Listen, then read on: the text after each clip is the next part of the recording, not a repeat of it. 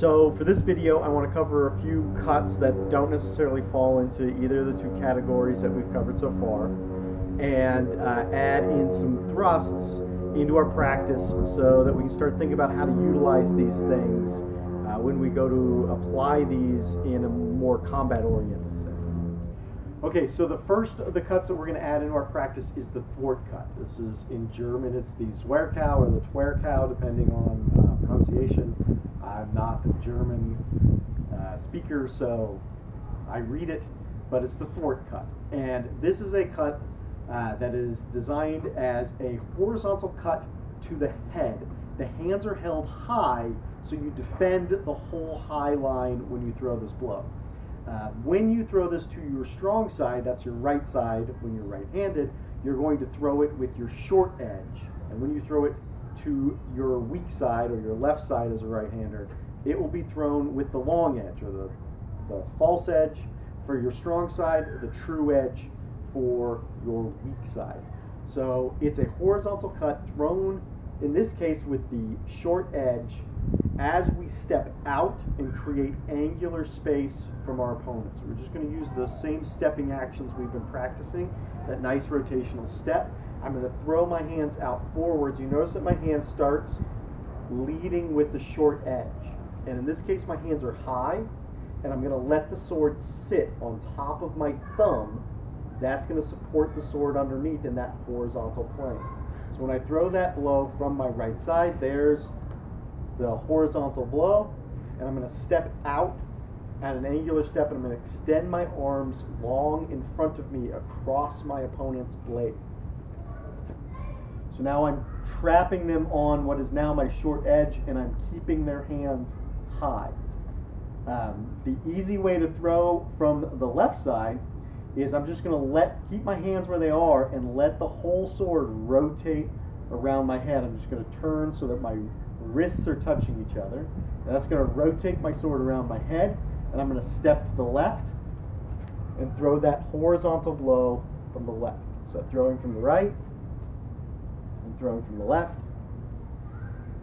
The blade is horizontal, and it drives in deep at their ear while we catch their sword on our strong. That's why our arms need to be well extended to leverage their sword when we do this. So we can start practicing and throwing this thwart cut into our practice on the pell. So let's go and throw the thwart cut into practice on our static target. This is a great cut for when you're practicing on a target, because really what you're doing is practicing stepping around and throwing that cut deep in against what is essentially a static opponent. So when I go and I step, I'm going to step wide and throw against that target. I want my hands out in front of me so that they cross against the target, and I can throw left and right very easily. So I can incorporate that into my various cutting. I can throw diagonal, diagonal, and now I can throw a thwart cut and another thwart cut, and then I can withdraw. All of those cuts become super available to me. So the next cut we're going to work into our practice is the crump out, or the crump. And this comes out and deflects anything that comes out to attack us. It's not really good for driving in deep at our opponent, but what we want to do is hit their blade or their hands or their wrists. We want to cut down on top of that. And the way we throw this blow is that we start our normal attack just like we would throw that diagonal strike. But as we throw that, instead of coming out into long point and finishing out there, we're going to send, midway through, we're going to send our pommel under our wrist and turn the sword, driving it downward on top of their blade, their hands, their wrists, right? So we send that blow out, and then as we transfer forwards and as we traverse that space, we come down on top of their sword. My foot lands when the impact happens on the target, hands, sword, or arms, right? So again, I throw that blow out, and I'm going to impact down. I'm going to use the same stepping I've been doing, that nice angular step with both feet. So here comes my sword, and there's the turn. And I make my rotational step out. I've made a nice crump out on top of their blade. The same thing can be thrown from the left-hand side, where we start our normal attack, but this time, instead of throwing the pommel under my wrist to send my blade to my left, I'm going to pull my pommel outward and send my blade to the right. So as I throw that blow, I'm going to pull that pommel out and let the momentum of the sword drive downward instead of outward. My arms are still going straight out just the same way that it would, especially my front hand. So there, and there's my crumpal from the left. Right? So we do it again. Right? This blow can also be thrown with the short edge, and that's what I prefer to do from the left side.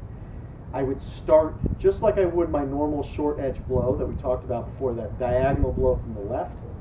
I would throw that same blow, and as it transfers out, I'm going to pull my pommel out, right? So short edge, there's the lead with the short, and then the pommel comes out, and I crump down on top of my opponent's blade. Short edge, and you can throw that short edge from the right, and it's a little more tricky, because what you want to do is throw that edge inside instead of throwing that edge outside. So I start and I throw deep with that blow. I might start it just like I would with my long edge, and then midway through I'm going to transfer to my short edge and then down on top of their sword. So out and down on top of their sword. Out and down on top. I tend to prefer doing this with my long edge on my right side and my short edge on my left. Those tend to make more sense to how my hands and body works, but they're up for you, and you should practice both, become familiar with how to throw those blows. So the last cut we're going to talk about in this video is one of my favorites. It's a really odd cut. And it starts to actually incorporate some of the ideas of thrusting that we'll be putting into practice after this, which is called the plunge cut. Right? I use my plunge cut from the description in the Dusac section of Meyer. I find that's pretty clear. The way I throw this blow is it starts with a normal diagonal cut. I'm just going to throw this blow, and the way Meyer talks about throwing is you throw it strongly enough that it comes all the way back around point first, essentially, paraphrasing. But we want to throw that blow all the way out, and we're going to throw it in a continuous motion until it comes back and drives over our head into a thrust. So I'll do it slowly. As I throw that diagonal blow, and it comes back around and then drives over my head into a plunging thrust at my opponent. Right? We'll do that again. So here it is. It's a diagonal cut all the way around into a plunging thrust over my head. You see that I'm not throwing that thrust from the outside. It's actually coming really narrow to my head and straight forwards. That way I can catch anything that's coming down that line to try to hit me in the head. And I end in a thrusting motion. Right?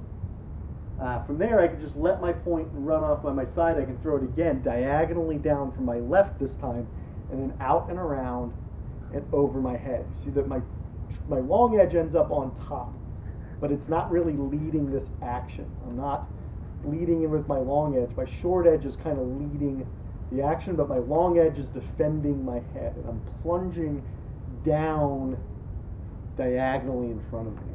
Right? So we'll do that again.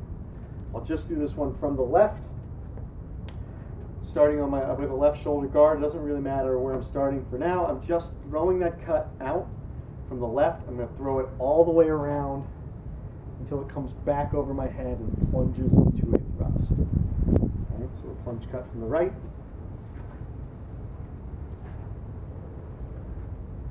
And the plunge cut from the left. Right? And then when I do those, you can kind of see, I'll do them sideways. So I'm going to plunge, I'm going to start that cut, and then it comes back around and plunges out. So notice how far out in front my hands get. But I'm not overextended. I'm defending my head, just like in that thwart cut. I'm almost in exactly that same position. Right? And then if I want, I can throw the next one from here. I'll just let the point run off, throw to the left, and back around with that plunge.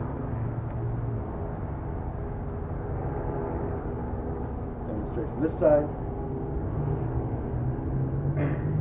Start that cut. There's my diagonal cut. Back around from the right, and then I can just let it run off all the way down and back around from my left. Right? The idea is that we're slicing through space, whether it's through their sword or just to keep them from attacking us in that time as we entered, and then we're allowing the point to come back around as a threat and defending us as we do. So if I step into measure, if I step into distance with this cut, which is really what it's most good for, I'm doing a continuous motion to create threat. So I'm not just stepping and getting hit in my head. I can enter space and block anything that's coming from my head and create a threat into their face. That's what this plunge cut is really good for. So one of the things that you might notice with these two cuts, other than the port cut, is they're not really designed for practicing against a static target, because they're not really designed to be thrown at the body. They're thrown at the arms, or they're thrown into space. We're using that thrusting motion from the plunge cut to drive people away from us. These are things that are more available to us when we're practicing in the air, and they're great for practicing with flourishes and all of that stuff. So use that when you're thinking about how to throw these cuts. Same thing goes with thrusts. When we start thrusting at a static target, it's just jabbing at this target with our point. Doesn't really make any sense combatively. It doesn't protect us, it doesn't defend us, it isn't something we want to be training for when we go into actual combat against another person. The things we want to be thinking about when we're thrusting is managing the space between us and using the leverage of the sword, especially by winding or leveraging their blade as we thrust, in order to drive their sword away from us and create safety behind the weapon. So how do we really go to utilize this when we're dealing with a static target that we're practicing on? We need to think about the space in between us and this target and conceptualize what our goals are. Just jabbing at it isn't going to really do anything. So I need to start thinking about that space and where I can put a thrust into my practice so that I can bind a sword in front of my target and then activate my thrust. And how is my thrust binding against my opponent? Not just, all right, I'm just going to practice this for a while. Well, this doesn't actually practice any of the mechanics we want to use in combat. So I want to set up, I want to thrust, and then what I want to do is move from my thrust into a cut.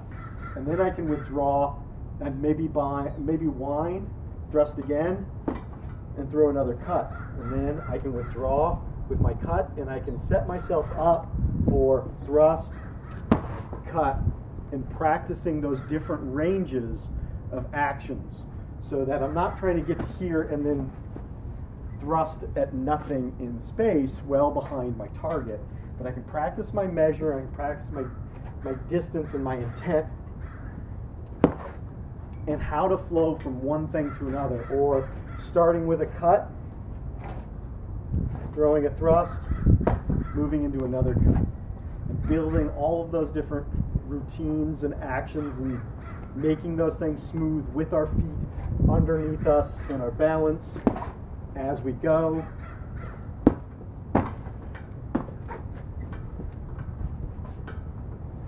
Making sure that I think about my target as an actual combatant with a blade, so that every motion that I make also defends me at the same time. So keep training, keep practicing, add these motions into your action. Email me, contact me on social media or in the comments if you've got any questions. I'd love to hear from you. Keep training and stay safe.